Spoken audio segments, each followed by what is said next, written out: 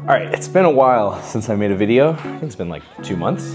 Welcome to the vlog. My name is Chris. If you're new here, I build productivity apps. I usually focus on one productivity app per video, so today we're focusing on Luna. So Luna is a budgeting app that I'm creating to help me curb spending, and also it's just a project for me to grow as a developer and designer. So I was actually traveling nonstop for the last 2 months. I was in Europe, Chicago, Vegas. It was really fun, but I basically lost all sense of routine, so that's why the videos have dropped off. Most of the traveling's done though, so hopefully I'm back on track and can start posting more consistently. Or at least we're gonna try. So even though I haven't been posting a lot, I actually did get a lot done on the budgeting app. We're gonna go through some of these things. As the title probably suggests, things are not going according to plan. The original designs I had for the app, they're not really working. They were really good in theory. Now that I'm actually using it every single day, the designs actually aren't that functional. It's not that great. I'll go more into depth here in the video. And then the second thing is building a budgeting app is just way harder than I thought. When I looked at a lot of the budgeting apps, I was like, why are these things so complicated? It doesn't have to be like this. It could be simple. Why do they have all of these features and settings? Now I'm starting to understand. Budgeting apps are really complicated. There's a lot of edge cases I didn't think of. Starting to get a little bit of an appreciation for why some of these apps made the design choices and the technical choices that they probably did, because I'm running into a lot of these problems. I'll go a little bit more in detail in this video. So even though things aren't going that well, the point of the video though is to show that that's completely normal. So I went through the exact same thing with my other app, Ellie, which is a daily planning app. The app doesn't look remotely similar to how it started. There were a lot of designs that looked really good on paper, but then when I actually used it, didn't really work out. So this is a pretty normal thing. If you're building anything from scratch, you're probably gonna run into this too. 2 months ago, I had like a prototype done in SwiftUI. Prototype was clickable. It wasn't hooked up to anything. So all the screens were functioning. You can click them, but it didn't actually do anything. Like if I save a transaction, it wouldn't really save anywhere. It was just a clickable prototype. So that's where we were 2 months ago. Once I was happy with the prototype, I actually decided to hook it up to a backend. If you saw my previous video about Luna, you know that I was gonna use firebase for this, for the backend. Well, that didn't end up happening. I actually decided at the last minute to use Firebase. I can make a whole video on why I chose Firebase over Supabase, but for now it was just a decision of speed. This isn't saying Supabase is bad or really slow or anything. I just move a lot faster with Firebase. This is like my 5th project with Firebase, so I know how to get ramped up really quickly. I know the edge cases. My biggest priority at the time was moving this from a prototype to something I can actually use in real life. And so to get to that faster, I decided to just use Firebase for now. I will say that I coded the app in a way where the app is really modular. So I can actually swap that backend provider really easily. So that's the first thing I did, was actually hook up the backend of the prototype. It's a fully functioning app now. So once I had the prototype in my hand, I started using it, and that's when I immediately started noticing some problems. When I designed the home screen, I had a certain flow in my head of how I was going to use it. Throughout the day, I have to make a bunch of choices like, should I go to this coffee shop or should I just make coffee at home? So what I was hoping was that when I have to make that choice of going to a coffee shop or... Hi.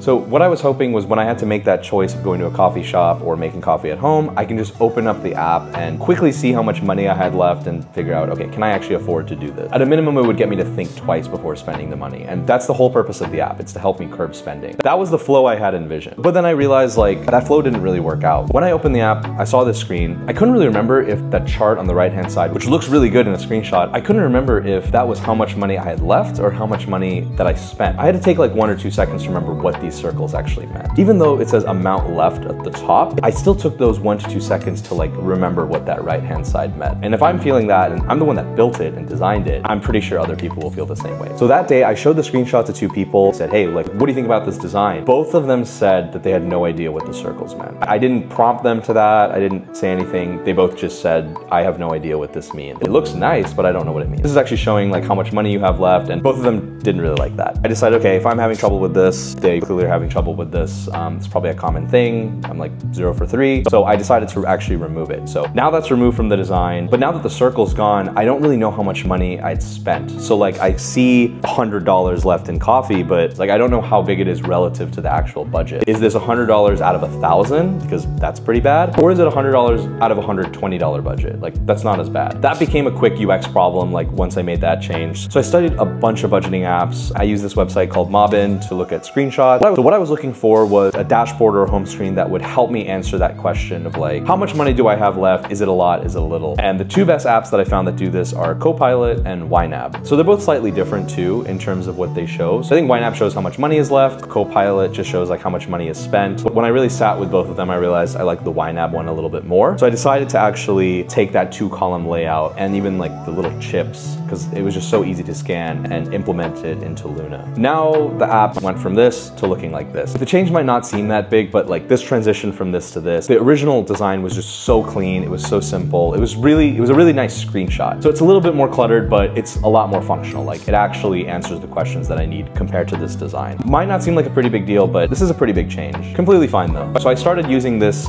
new format for a few days, and as I used the app, I actually realized I never touched this bottom categories page, which spent a lot of time on it. We have this really nice drag and drop I worked on. I opened it one time to create categories and then like never again. My philosophy when it comes to designing apps is if it's something I'm not using or no one else is using, just cut it. It's not worth taking up tab space because maybe I'll eventually add analytics. I remove this, so now we just have these 3 buttons on the bottom. But I realized that was the primary way you create categories. So now that that's gone, now we need a button probably on the home screen to create categories. There were 2 options I was weighing, either a menu when you click the plus button. So I've seen some other apps like Family has a really nice menu that I like where when you click their plus button, you have a bunch of different options. Maybe when you click this plus button, it'll give you the option, do you want to create a category or do you want to log a transaction? And then the other option is to have like a button at the bottom that says add category. Here was my thought process when thinking through which one to choose. The pro of not putting it inside of the plus button, it's very intuitive for new users. A lot of them won't know to click the plus button. Like they won't know that there's an additional menu there.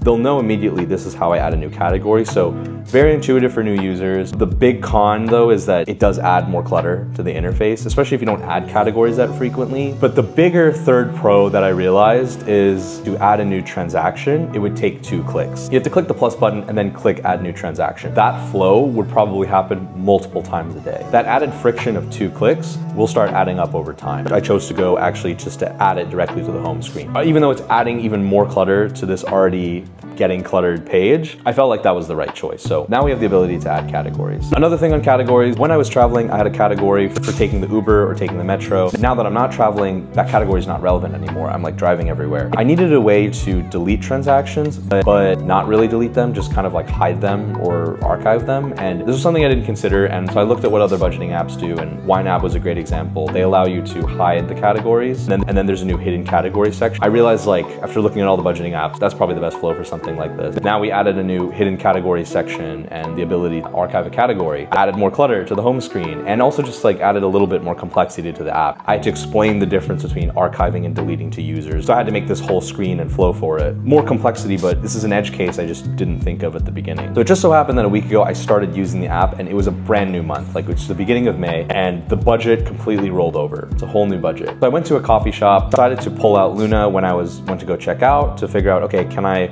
afford to buy this coffee? Like I've already started building up the habit after doing this for a few days. Like I just naturally pull this thing out. I saw $150 on the screen and I was like, oh, I can more than afford this coffee. I can afford a pastry. I could literally buy whatever I want here. I have $150. I realized something was just wrong with that number. It seemed a little too high. But then I realized, oh, it's because it's the beginning of the month. And at the beginning of the month, you just have this excess of money, and it really gave me a false sense that I had a ton of money to spend, which wasn't true, because if I actually spent a lot of the money right now, then I'd be paying for it at the end of the month. In that coffee shop, I realized I accidentally built a budgeting app that would cause me to overspend at the beginning of the month. That's a pretty big problem. So I actually posted about the problem on Twitter. Here's the update on the budgeting app. Honestly, like this is a pretty big problem. I don't know how to solve it. And I got so many helpful solutions. So first, thank you to everyone who commented on this thread. I don't know if I would have gotten to this conclusion. There were a lot of awesome solutions people were proposing in the thread. The solution that I liked the most was to change the app from showing things on a monthly basis to a weekly basis. It's easier to pace yourself if you think about it like that. So I rewrote the entire app to be more weekly based rather than monthly based. I have not found many budgeting apps that do that, by the way. I did a bunch of research, YNAB, Copilot, everyone does it monthly, and probably a good reason that I'm gonna figure out down the line of why they do that, but I decided to rewrite it as a weekly budgeting app. So now instead of saying I have $150 left for the month, it says you have $30 for the week or something. I did not do the math right on that, but